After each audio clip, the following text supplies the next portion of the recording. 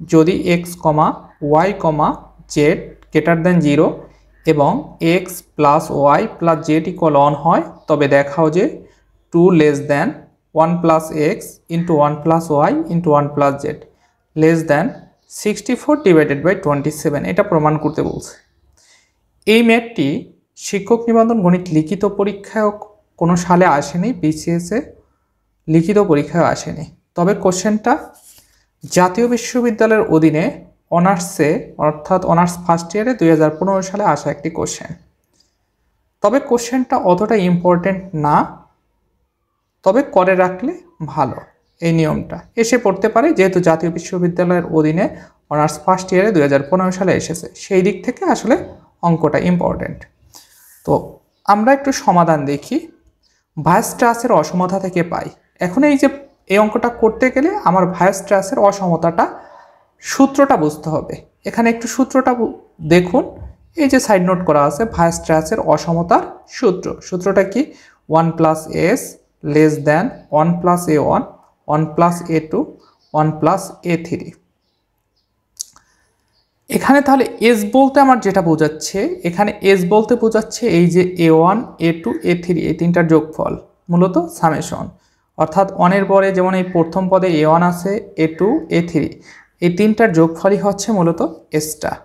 তাহলে দেখুন, তাহলে 1 প্লাস এখানে দ্বিতীয় লাইন আমরা কি করেছি a1 a2 a3 যোগ করেছি, তারপরে less than 1 plus a1 1 plus a2 1 plus a3। তাহলে মূলত এসটা হচ্ছে কি, মূলত এসটা হচ্ছে এখানে যে কয়টা পদ থাকবে সেই পদের দ্বিতীয় যে টার্ম থাকবে, দ্বিতীয় অন না, অনের সাথে যেটা থাকবে সেটার যোগফলটাই হচ্ছে তিনটা পদ বা চারটা পদ যাই থাকুক না কেন সেই পদগুলোর যোগফল। তাহলে এখানে a1 আছে a2 আছে a3 আছে, তাহলে এসটা হচ্ছে কি a1 a2 a3 এর যোগফল। এটা হচ্ছে আমার ভায়াস-স্ট্রাসের অসমতার সূত্র। এখন আমরা একটু অঙ্কের দিকে আসি। এটা যদি আমরা এখানে অ্যাপ্লাই করি তাহলে আমার কয়টা পদ আছে, এখানে কিন্তু 1 প্লাস এক্স একটা পদ, 1 প্লাস ওয়াই একটা পদ, 1 প্লাস জেড একটা পদ। তাহলে এখানে a1 বলতে কি, এই যে সমীকরণে এখানে a1 বলতে কিন্তু আমাদের এক্স। আমরা যদি একটু লিখে নেই তাহলে বুঝতে আমাদের সুবিধা হবে। a1 বলতে কি এক্স, a2 বলতে কি ওয়াই, a3 বলতে কি জেড। এখন এইখানে যদি আমরা ভায়াস-স্ট্রাসের অসমতাটার সূত্রটা অ্যাপ্লাই করি এই ইকুয়েশনের ক্ষেত্রে বা এই সমীকরণের ক্ষেত্রে, তাহলে জিনিসটা আমাদের কি হবে একটু খেয়াল করুন। আমরা আগে ভায়াস-স্ট্রাসের অসমতাটা একটু আবার দেখি। এইখানে যে এই সূত্রটা একটু চোখ বুলিয়ে দেখেন।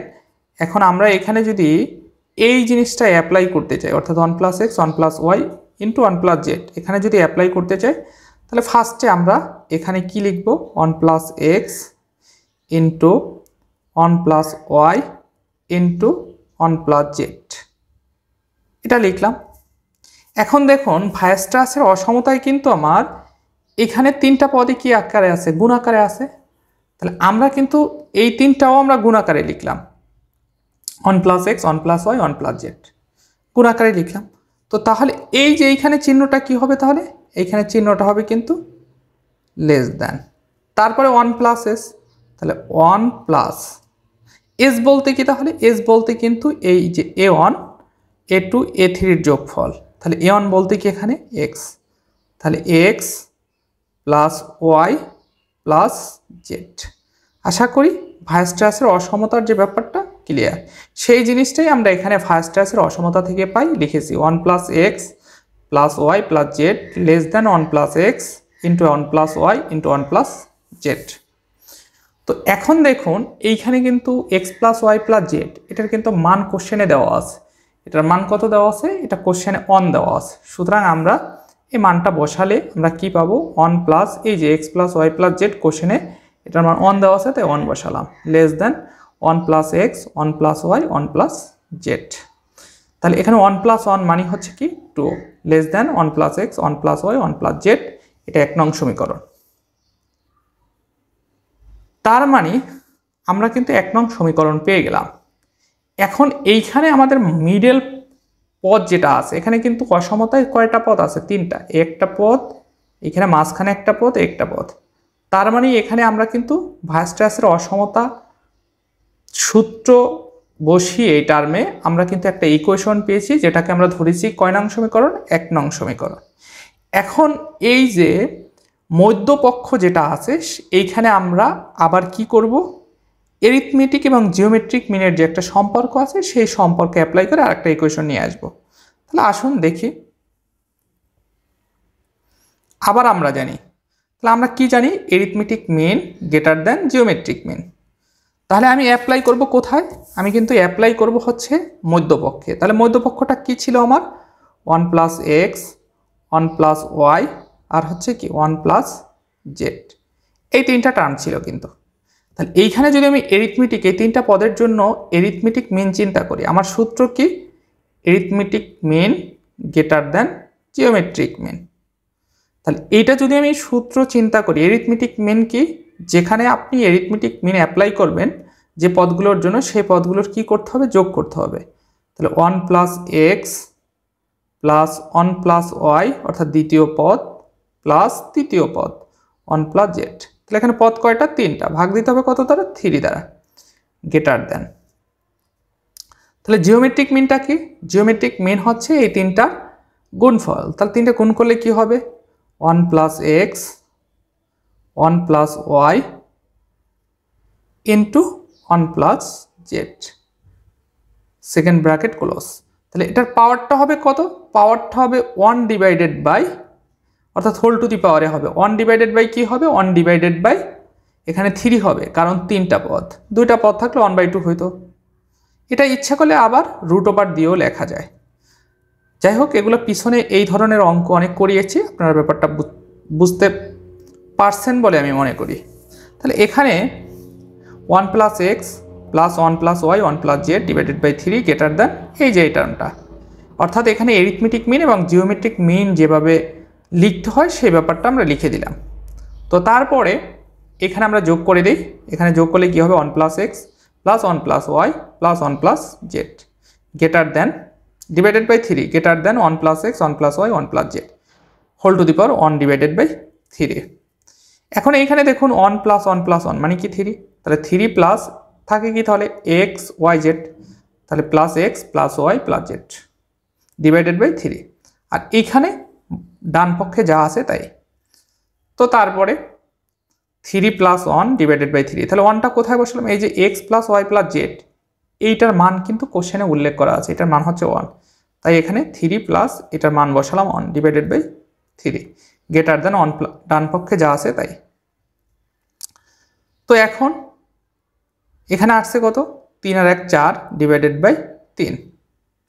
তো তাহলে এই কিউবটা আসলো কোথা থেকে, উভয় পক্ষে আমরা ঘন করেছি, তাহলে ঘন করলে কি আসবে, কিউব আসবে, এই কারণে কিউব, উভয় পক্ষে ঘন করে। তাহলে এখানে ঘন করলে কি হবে, এটার পাওয়ার 3 আসবে, এই 3 এবং এই 3 কাটা যাবে, তাহলে ঘন করে। তাহলে এইটাকে যদি আমরা কিউব করি, 4কে কিউব করলে কি হয়, 4কে কিউব করলে হচ্ছে 64 হয়, কারণ এখানে 4 আছে কয়টা, 3টা, তাহলে 4 4 16, 4 16 64। 3 কিউব মানে 3 আছে কয়টা, 3টা, তাহলে 3টা 3 গুণ করলে কথা, 3 3 আর 9, 3 9 27 greater than 1 + x 1 + y 1 + z। এখন এইখানে 1 + x 1 + y 1 + z এইখানে কিন্তু গ্রেটার দ্যান ছিল, তার মানে 64/27 দিকে অসমতাটা ফিরানো ছিল, অর্থাৎ এইটার দিকে ছিল। এইটা যে কথা, এটা ঘুরিয়ে লেখা একই কথা, অর্থাৎ ব্যাপারটা একটু বুঝুন, অর্থাৎ 64/27 greater than 1 + x 1 + y 1 + z। এই জিনিসটা অনেকে বুঝতে অনেকে বুঝতে অসুবিধা হয়, ব্যাপারটা একটু খেয়াল করুন, একটু বুঝিয়ে দিচ্ছি আপনাদের।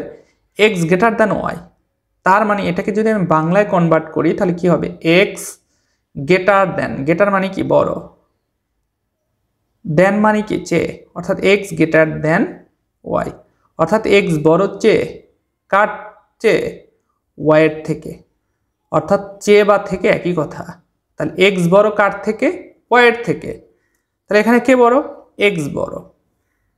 আবার এই জিনিসটাকে আমি এভাবে লিখতে পারি, y লেস দ্যান x, তার মানে কি y লেস দ্যান, লেস মানে ছোট, ছোট, দেন মানে থেকে বাঁচে, কার থেকে, x এর থেকে, ওয়াই ছোট এক্স এর থেকে, তাহলে দেখুন ওয়াই ছোট, এখানে ওয়াই ছোট এক্স এর থেকে, তাহলে বড় কে?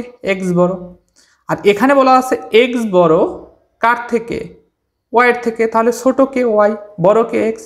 তার মানে এক্স গ্রেটার দ্যান ওয়াই আর ওয়াই লেস দ্যান এক্স একই কথা। এভাবে লেখা যায়। সহজ কথাই, অসমতা যার দিকে ঘোরানো থাকবে তার দিকে ঘুরিয়ে যে কোনোভাবে লেখা যাবে।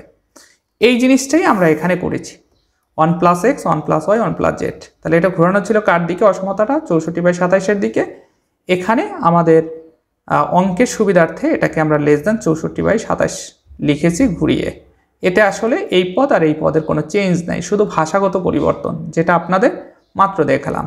এটাকে আমরা ধরলাম 2 নং সমীকরণ। এখন 1 এবং 2 নং কম্পেয়ার করব। 1 এবং 2 নং কম্পেয়ার কিভাবে করব? দেখুন এই যে এইটা, এই টার্মটা কিন্তু এই টার্মটার থেকে বড় কে? 64/27। 64/27 ব্যাপারটা এরকমের। এক্স দিয়ে একটু বুঝিয়ে আপনাদের ক্লিয়ার করি। ধরুন এখানে আমি লিখলাম যে এক্স লেস দ্যান ওয়াই, আর একটা লিখলাম হচ্ছে ওয়াই লেস দ্যান জেড। ধরুন এখানে 1 নং সমীকরণ, এটা 2 নং সমীকরণ। তাহলে এইটা, এই যে ওয়াইটা এক্স এর থেকে বড়, ওয়াইটা কার থেকে বড়? এক্স এর থেকে। তাহলে এক্স লেস দ্যান মানে এক্স ছোট ওয়াইয়ের থেকে, তাহলে বড় কে? এক্স। তাহলে ওয়াইয়ের থেকে আবার জেড বড়, তাহলে ওয়াই থেকে জেড বড়, তাহলে এক্স এর থেকে ওয়াই বড়, আবার ওয়াইয়ের থেকে জেড বড়। অর্থাৎ 1 ও 2 কম্পেয়ার করে এভাবে লেখা যায়। যদি আরও ক্লিয়ার করি, ধরুন এক্স এর ভ্যালু হচ্ছে 2, ওয়াইয়ের ভ্যালু 3 আর জেড এর ভ্যালু 4। তাহলে আপনি অসমতা দিয়ে যদি লিখতে চান তাহলে ফার্স্টে 2 লিখতে হবে, তারপর লেস দ্যান 3, তারপর লেস দ্যান 4। অর্থাৎ 2 ছোট 3 থেকে, 2 লেস দ্যান 3, তার মানে কি 2 ছোট 3 থেকে, তারপরে 4, তাহলে 3 লেস দ্যান 4, তাহলে 3 ছোট 4 এর থেকে, আলটিমেটলি 2 ছোট 4 এর থেকে এবং 3 এর থেকে। এইভাবে কম্পেয়ার করে আসলে লেখা যায়। তাহলে আশা করি জিনিসটা ক্লিয়ার। তো সেই ক্ষেত্রে এখানেও আমাদের অঙ্কের প্রয়োজনে 1 এবং 2 নং। তাহলে 1 নং ইকুয়েশন আমার কি এসেছিল? এই যে 1 নং ইকুয়েশন এটা এসেছে। তাই 2 এর থেকে বড় কে? এই যে এই টার্মটা, এটা কি 1 নং সমীকরণে ছিল? 2 এর থেকে বড় এই টার্মটা। তাহলে আমরা টার্মটা একটু লিখি। 2 এর থেকে বড় কে? 1 plus x 1 plus Y 1 plus Z. এটা কিন্তু আমার 1 নং ইকুয়েশন ছিল। আর 2 নং ইকুয়েশনে বলা ছিল, 2 নং ইকুয়েশনটা যদি একটু দেখি, 2 নং ইকুয়েশনে বলা ছিল যে 1 plus x 1 plus Y 1 plus Z less than 64/27। এটা হচ্ছে 2 নং সমীকরণ। এখন সেই এক্স ওয়াই জেড এর মতো আমরা এই জিনিসটাকে কম্পেয়ার করতে পারি। তাহলে 2 এর থেকে বড় কে? এই জিনিসটা কিন্তু 2 এর থেকে বড়। আবার এই একই জিনিস, অর্থাৎ এইটাই এটার থেকে বড় কে? 64/27। তাহলে দুইটাকে কম্পেয়ার করে আমরা কি লিখতে পারি? সুতরাং 1 ও 2 কম্পেয়ার করে, তাহলে 2 এর থেকে বড় 1 plus x 1 plus Y into 1 plus Z. 2 এর থেকে বড় এটা, এবং এটার থেকে বড় কে? এটার থেকে বড় হচ্ছে 64/27। আশা করি ক্লিয়ার। এটাই আমাদের প্রমাণ করতে বলছে, 1 ও 2 নং হতে পাই বা 1 ও 2 নং কম্পেয়ার করে পাই। সুতরাং এটাই প্রমাণিত। আশা করি ম্যাথটা ক্লিয়ার।